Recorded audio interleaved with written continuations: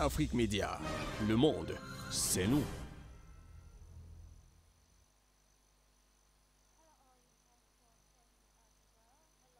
And thanks for joining us on this very special edition dedicated to talk about the recent development in Brazil. We're talking about the outcome of the Sunday runoff election that saw Lula da Silva becoming the 39th president of the Latin American country. What do you have? What is the stakes as Lula prepares to take over the baton of command come January 2023? That is what we are going to discuss in this special edition. Train Focus. We're going to look at the political democracy in Brazil, and of course, to answer the question if elections are a litmus test, taking the case study of Brazil. And on this edition, I'm joined by a lady. She's a political scientist who doubles as an international relations advisor, no other person than Michaela Marquez. She's joining to give insight on the latest development in Brazil. Hello to you, Michaela. It's a pleasure having you this day. Hello, thank you for having me. I'm in Sao Paulo, Brazil right now.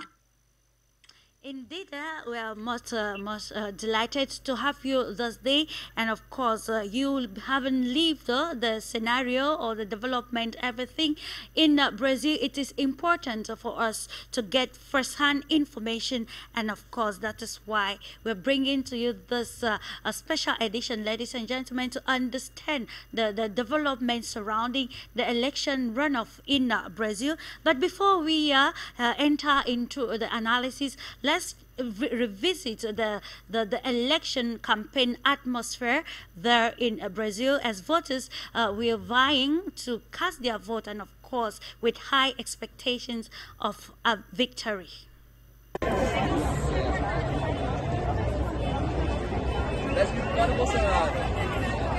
Lula! Lula! Lula!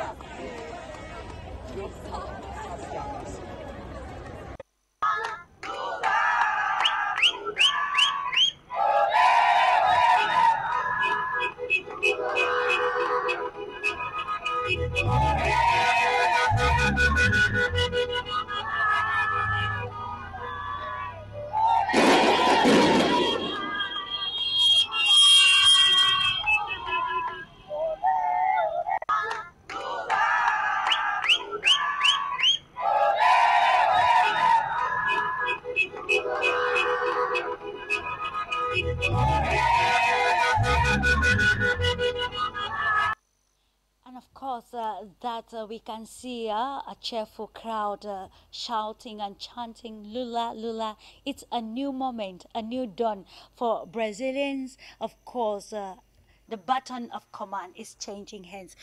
Coming back to you, Michaela, let's first of all analyze holistically the election atmosphere there in Brazil, and of course how supporters reacted to the proclamation of the election results, proclaiming Luiz Inácio Lula da Silva as the next president of the Latin American country. Yes. Well, first of all, as Lula said, and as many people that are part of this coalition, because it's not just about the Workers' Party, the PT, but also about other parties, other personalities that joined the Lula campaign in order to defeat the neo-fascism that it was taking direction and also the world. So it is a victory of democracy. As Lula said, democracy came out of victory last night. So the atmosphere is like, first of all, it was a stop to Bolsonaro, but also there are things coming like the Bolsonarism that is still in the Congress, that is still in the street. So it is a sensation, a feeling of the struggle must go on, right? So I'll say that the people are celebrating in the street in the different region of the country. You know, the Brazil is a continental country, so it's big country and has a huge extension of territories. So there are many realities, there are many cultural roots that are, of course, linked to Africa in many aspects, like cultural, like racial, like social. Well, you know, there's a big link between Africa and Brazil. So the people are celebrating, but at the same time, they know that a lot of things are coming in the 2 months because Lula is going to take power the 1st of January of 2023. So we still have 2 months where it's going to take place the transition between Bolsonaro leaving and Lula coming into power. Indeed, like you said, there is a song of victory for the Workers' Party, but then does that alone suffice? That is the question we are asking. And of course, mentioning already Africa in your introductory statement, we come again to see what awaits the President-elect Lula regarding his foreign policy. We know that while he was president, that is the year 2022, right up to 2010, we saw his full engagement with the African continent. And today, in the 21st century, we continue to ask this question of how his foreign policy is all about, especially in relation to the African continent. Yes, Lula said last night, but it been saying the same thing during the campaign, during the last, after he get out of Curitiba jail, he started to campaigning. He started to talking again to the Brazilian people, and one of the main issues for Lula in its agenda was to reconstruct the bilateral relation, the international relations of Brazil with the whole world, because in his opinion, during the Bolsonaro era, during the Bolsonaro government, all these historical relations were broken because Bolsonaro wasn't paying attention on the international field, but with United States, especially with the government of Trump. So now he says that he wants to review the breaches with the Russian, with in the Caribbean, but also with, and especially and primarily with African continent. So he says he's going to have people commanded to reconstruct these relations, to start to work in this transition period.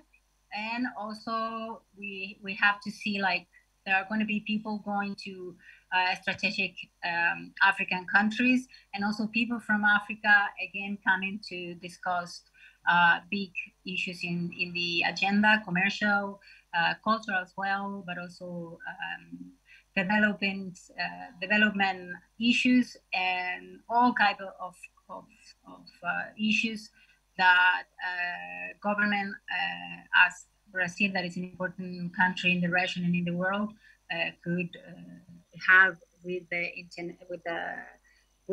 international community, but especially with Africa. You know that Lula said that Africa means a lot for Brazil, and that Brazil owes a lot to Africa.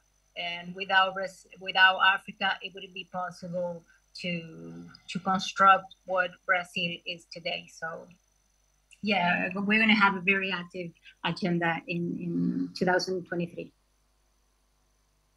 to hear a leader applauding the role of the African continent in the success story of his own country. It's something very commendable, and it should be noted, Michaela, it was actually a tight election there, because when you look at the margin between Lula da Silva and Bolsonaro, you notice that it was indeed a tighter competition between the two candidates. So let's take back to putting the democracy, analyzing the democracy of Brazil. Can we see that today, the largely Black American part of the country, is a litmus or set as a test for democracy? Can we say that today Brazil is an example of political democracy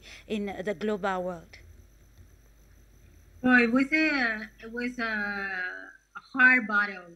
It was a hard battle because Bolsonaro, with the campaign of misinformation, not just fake news, but also with misinformation, and with spreaded a lot of light on the Brazilian society through the media, through the religions, through the government, through the machine of the government, machine of the state, from this power place that he's still having, because he's leaving office in 31 of December this year. He spread a lot of light, he spread of misinformation, fake news. So it was easy to develop a campaign based on hate, based on racism, based in homophobic issues, based in hate, basically. So there are a lot of people that feel that they could express way without respecting human rights, without respecting other people, without respecting minorities, without respecting women. So so it was a very tough battle. So the democracy was in threat, and I think that the result shows how hard was the battle, and how important is the victory that Lula has. Even for 2 million votes of different, it means a lot.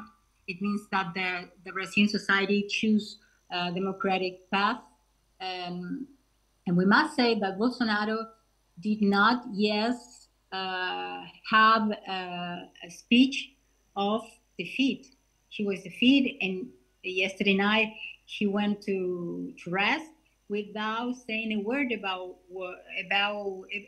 without congratulating Lula. But also, if he wouldn't congratulate Lula, he could even say something to the Brazilian people, those millions of Brazilians that voted him, that believe in his proposal. He just went to rest without giving a word to the world, and especially to the Brazilian society. So the battle, the struggle continues because the democracy is all the time in dangers. So with Lula, we have a hope, and the Brazilian people have a hope that someone is going to fight with them. Their voices are going to be heard, and they know it's going to be tough. They know it's going to be an administration that have to confront a lot of dangers, a lot of meaningful issues, bring it back to the agenda, and knowing that the Congress is it's dominated by the right wing, so by parties. So it's going to be very tough. But as far we can say that it was a victory of the democracy. Indeed, it's going to be very tough, and that is why the president-elect, this is the right time for him to start work while waiting to actually fully, officially take over in the year 2023.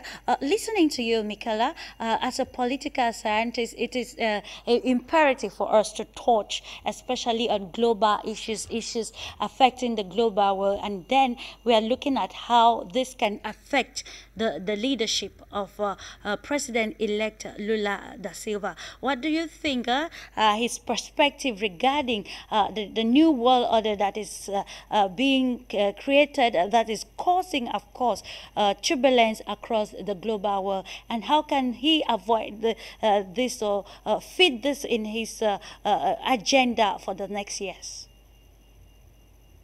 Could you please say it again? Because I have like a problem with the connection. I couldn't hear the question very well. Yeah, we are looking at Lula da Silva taking office in the 21st century, and we understand that it has been a turbulent moment, both politically, economically, for the global moment. So we're looking at how it can actually avoid this while putting down his agenda for the next years as president of Brazil. We're talking about the global challenges affecting the world in this present context. Yes. Well, first of all, Lula said that he wanted to take the issues. He is concerned about what is going on in the whole world, that Brazil is not disconnected from the whole world, in the sense that what is affecting the whole world, the people in the world, especially the poor people in the world, or in the developing countries in the world, are also affecting to the Brazilian people. So he is concerned about that the Brazilian people could have enough food. He wants to reduce the hunger, the hunger that you have in the country, and it's called Fome Zero. He wants to start to developing a lot of programs in order to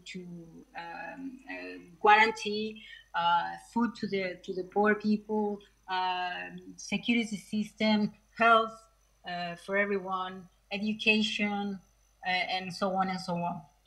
And these things are linked with the global world. So he knows that we are in a post COVID era, and he knows that we are in the middle of another capitalistic economic crisis. So in this sense, he's clear that he have to take the Brazilian issues first place in agenda, in order to then, or at the same time, do the same things and have the same concerns on the international agenda.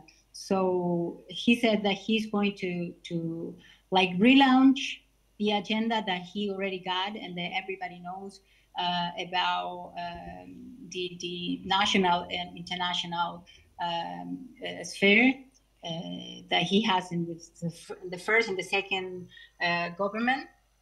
But also he has to like renew this agenda to put it in the context of today, of 2022, 2023.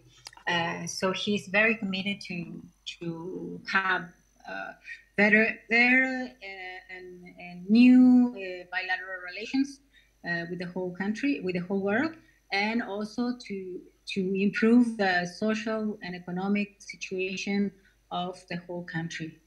Yeah. Indeed, it is important to improve the social and economic situation of citizens, and we see that this aligns very well with Lula's policies, putting the lower class first, giving priority to the vulnerable people. While as the electoral body in Brazil declared Lula the winner, Brazil actually welcomed congratulatory messages and this one caught my attention from Bernie Sanders, an American politician, where he said, and I quote, "The people of Brazil have voted for democracy, workers' rights, and environmental sanity." He said this while applauding the outcome of the Brazilian Sunday runoff elections. So the question I'm asking is, what can we make of such statements relating to the personality of Luis Inácio Lula da Silva? Well, it is true. It is true. I mean, the workers' right. I mean, Lula is the leader of the Workers' Party, so the workers' right, it is like a main concern of Lula and its administration. So also he's very concerned. He has a lot of expectation to having good relations with the United States, but not only with the United States, but also with other countries in Europe, and of course always in Asia, and especially with Africa. But this is actually true.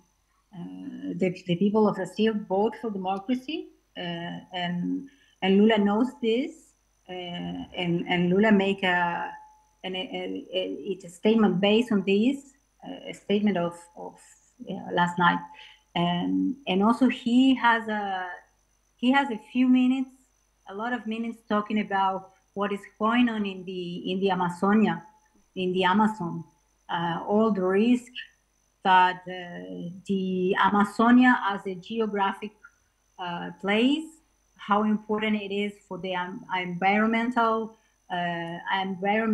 the whole world, but also how important it is for the people that live there. We have indigenous people, we have native people that live there, and every time that I speak with an indigenous leader or indigenous people about the Amazonia, and I'm kind of expecting that they talk about the deforestation or the illegal resource searching and exploitation.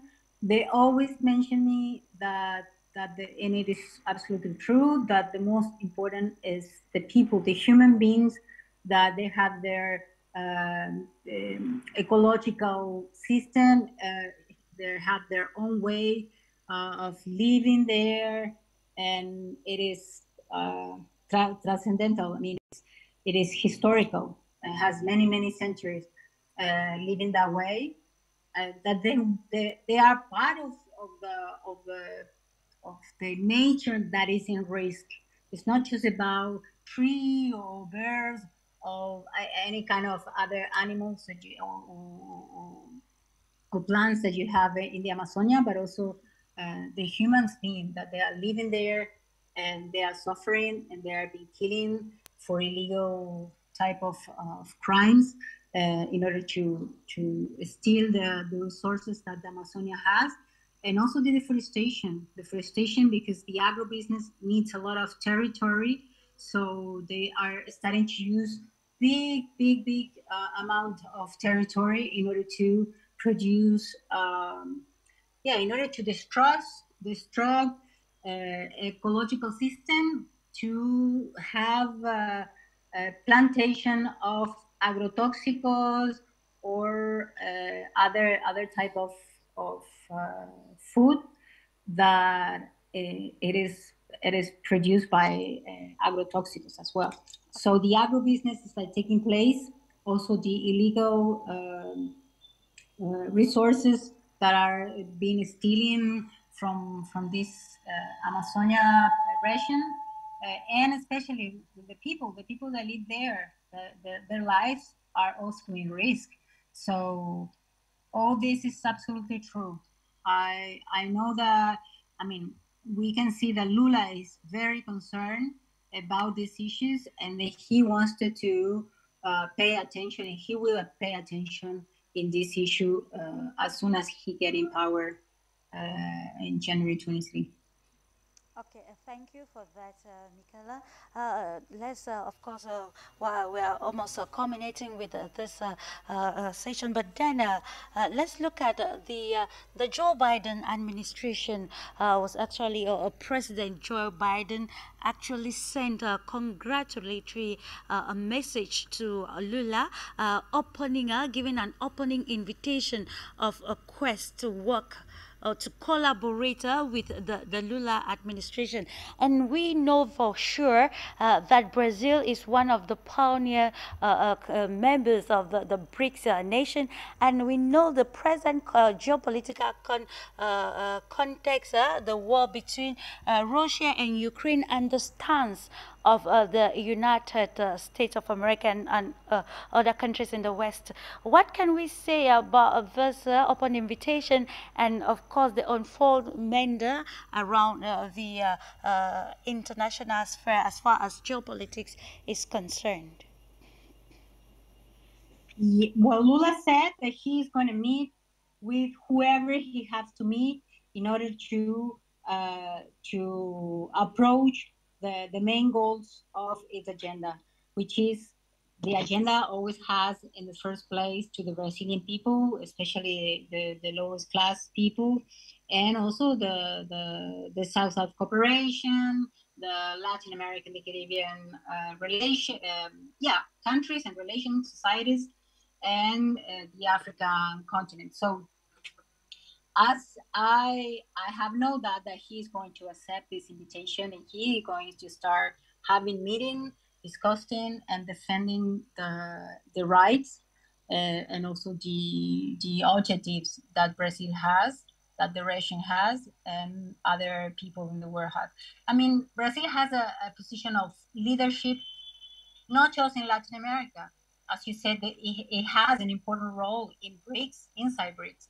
So BRICS is waiting for Brazil to come back and have this leadership, like guiding the BRICS again to be an important actor in the economic relations in the world. So everybody has a lot of expectation in what Lula is going to do, and I'm pretty sure they're not going to be betrayed because Lula is committed. He has committed his life to the Brazilian people and to have a type of leadership that we already know. What we don't know is what is going to happen because we don't read the future, but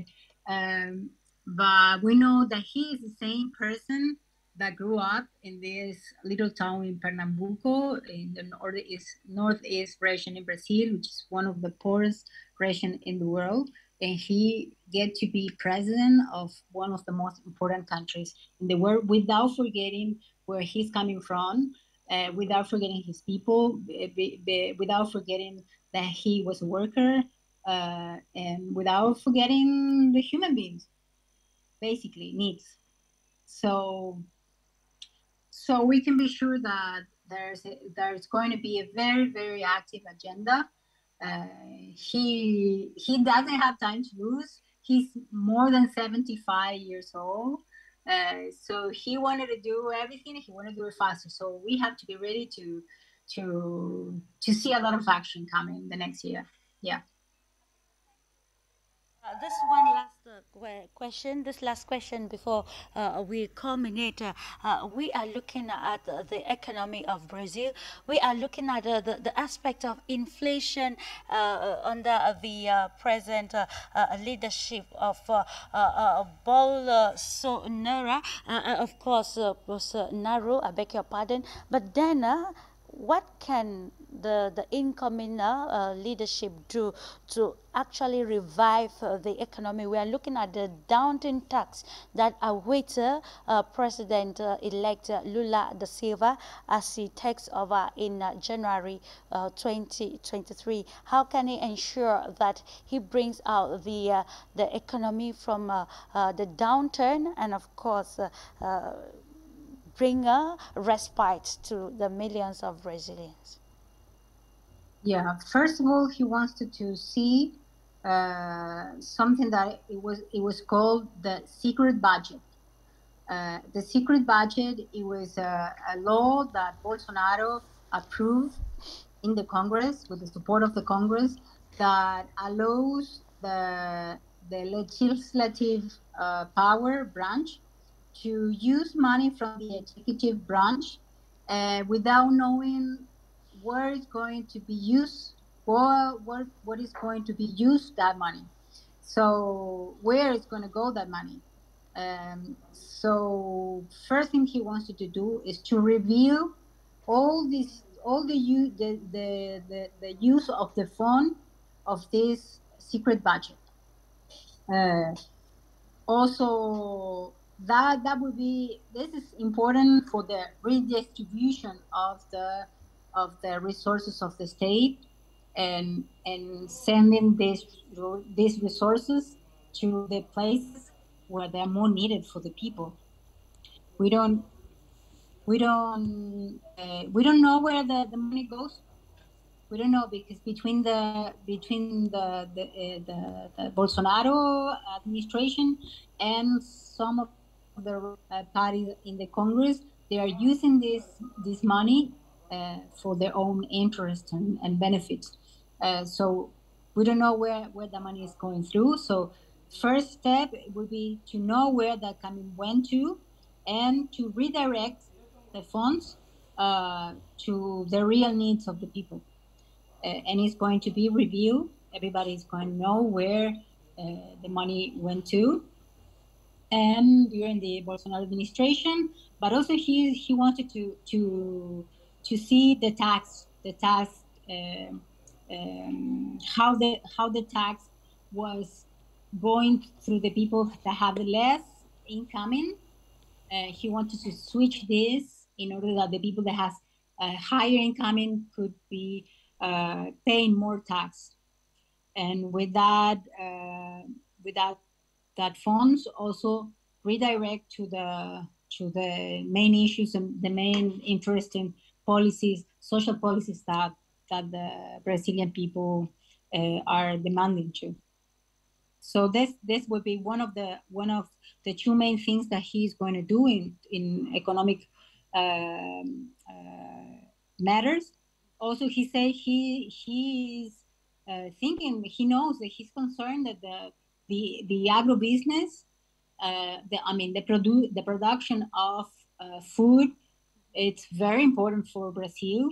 So he wanted to review the process of the agribusiness or the production of food in the country, and he knows that also he doesn't want to fight with anybody.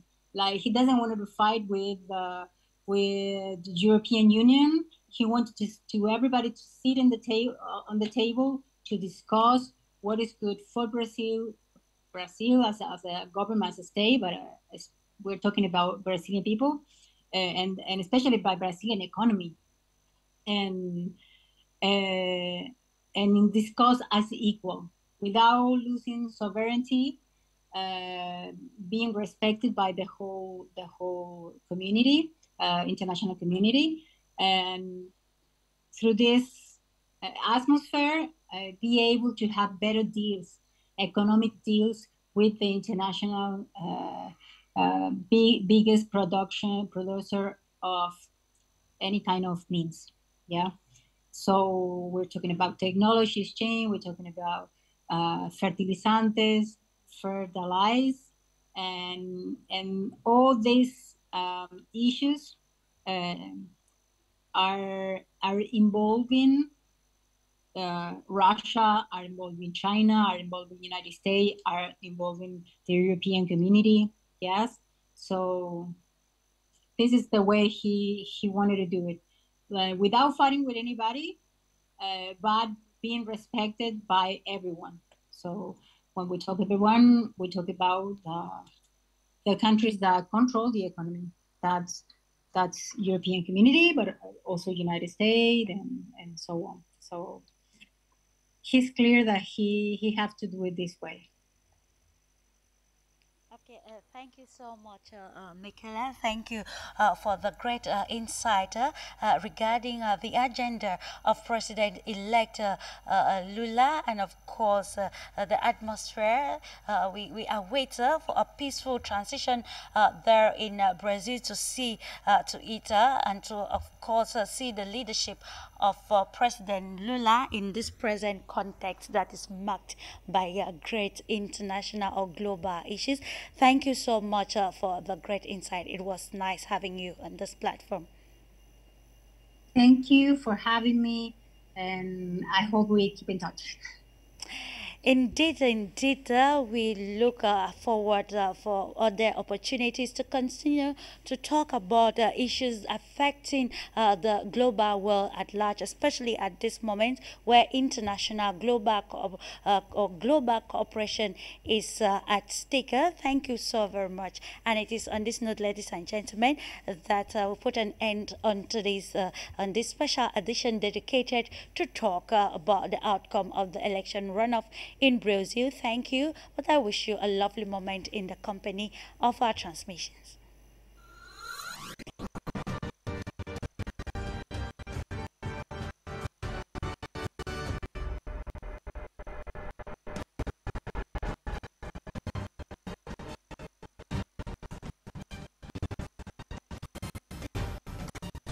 Afrique Média. Le monde, c'est nous.